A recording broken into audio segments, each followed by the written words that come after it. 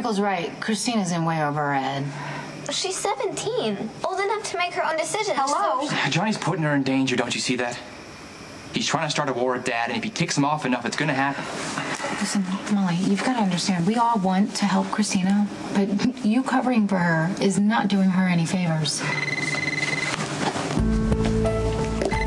Hello.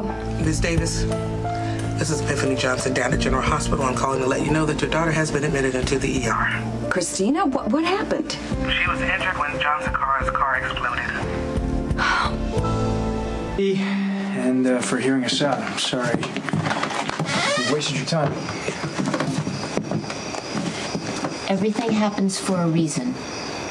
The universe unfolds as it will, whether we see it clearly or not. Good luck with your search. Have a nice night.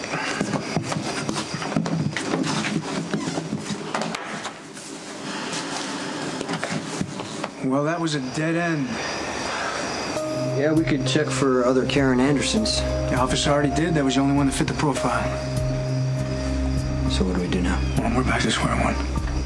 I mean, we know Franco's here. We know he's back. We don't know where he is. Well, then we might have to wait for him to make a move after all. And then we're reacting to the guy again. I don't like that. That puts us in a vulnerable position.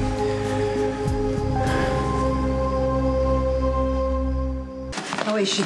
She's stable. She's in good condition. Where is she? With Dr. Weber. He's doing some tests, and Johnny's with her. How soon can we see her?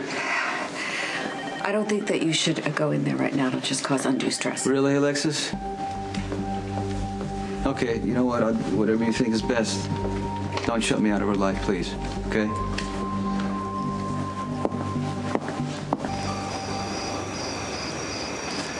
So, what do we got so far? Well, we have 3 photographs of dead bodies at crime scenes.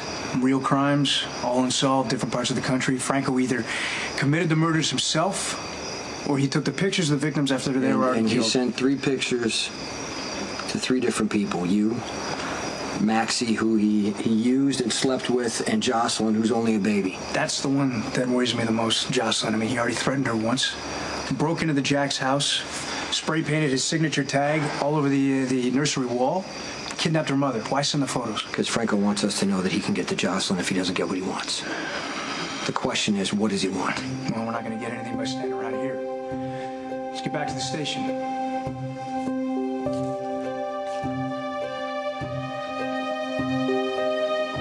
So, Patrick, you saw her yourself, right? So she's okay? Yes, she was awake and responsive when she came in. Okay.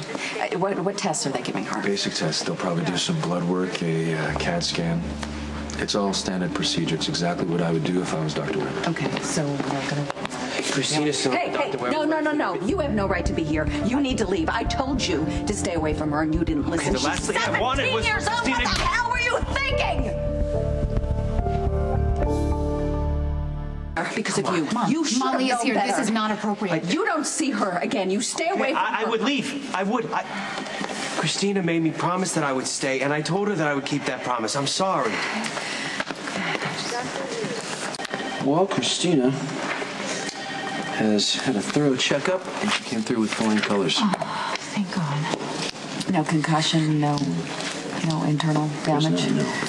But I did order a CAT scan as precaution. Her prognosis is excellent. Come on, can we see her? As soon as the test is done. And then she can come home, right? I don't see why not, honey. Wow, Chrissy got really lucky. Yeah, she did. Will you keep an eye on her? I've got to go somewhere. I'll be right back. Something like that. Take care of it. Success, I hope? Karen Anderson denies being Franco's mother. What? I gave you irrefutable proof. Well, I'm just telling you, we got nothing from her.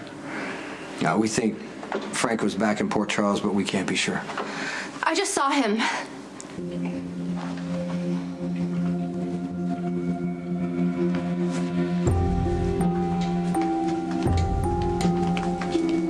Hi, Mom.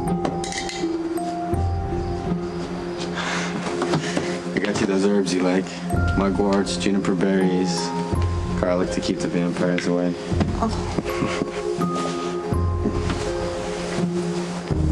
Bobby? you done now?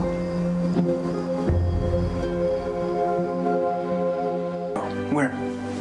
At my office. When? Earlier, I turned from my desk and he was standing there with more flowers. Flowers? Why didn't you call me? I came right here. Franco has been sending me roses, dozens of them. What do you think that he wants? Don't worry, I haven't done anything, Mom. The policemen were here looking for you. They know who I am. Good. What did you tell them? I pretended I didn't know what they were talking about. Let's keep it that way. I try not to listen to what people say. I avoid the news. I don't tell anyone you're my son. But still, I hear things about you, Bobby. Terrible things. They're true, aren't they? Security after Franco left? I tried. I was scared. Did he threaten you? No, he doesn't threaten. He just has this way of making your skin crawl. Okay, why don't you tell us about the flowers? They started showing up earlier today, and honestly, at first, I thought they were from Spinelli. Okay, but Franco sent these roses. Why? Who knows why Franco does anything? They were 5 dozen perfectly long-stemmed red roses, and then he showed up later with 6 more. 5.5 dozen roses. Why the half? And he said he likes the number 66. Did he try to do anything? No. He seemed disappointed in me. He said he had a message for you. What do you say? Hi. What, that's it? Yes, he said, tell Jason I said hi. I mean, if this is about you, why did he feel the need to pay me a visit? Because the Demented One is a fiend with one purpose, to torment us all. He could have killed you. And it would have been all my fault.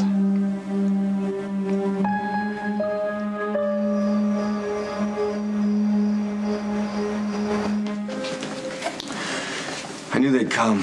Those 2 policemen. I'm sorry if it was an inconvenience, but it was necessary. One was short and stocky, longish hair. The other was taller, probably didn't say much. Yes. He is the hardest person to engage in a simple conversation. They said you were obsessed with death.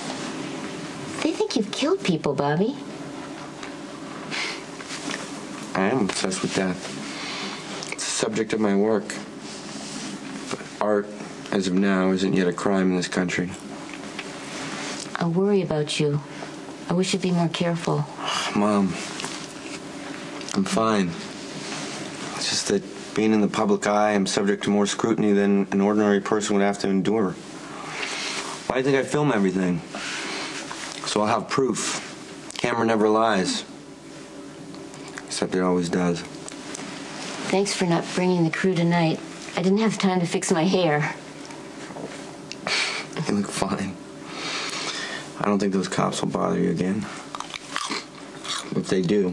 Oh, I know how to behave. This will be over soon. What do you mean?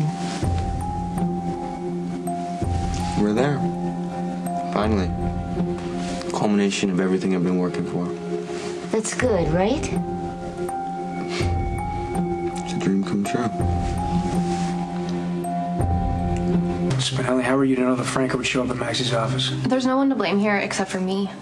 I started this months ago when I stupidly went along with Franco. Franco was impossible to predict. Exactly. He gave me weird vibes from the moment I met him, but I was too caught up in his fame and my own ambition, and I ignored my instincts and compromised myself.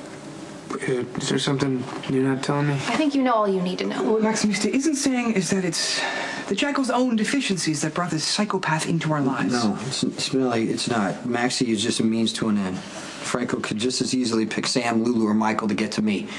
Okay? I'm the reason that Franco showed up. It's on me to finish this. You were always a creative child. Not always the easiest to get along with. And now I'm Prince Charming. You raised me well. No, I think I was so consumed with my own pursuits, I didn't always give you the attention you craved. Dysfunctional childhood explains everything. You were always good at spinning the truth. Like when you started the graffiti, you didn't call it art until you got caught. Well, what makes art art? Because I say it is? One I don't. It was that easy. I wouldn't have gone through all this trouble. What trouble? What have you done, Bobby? What are you going to do? I love you, Mom. Oh, I love you too, Bobby.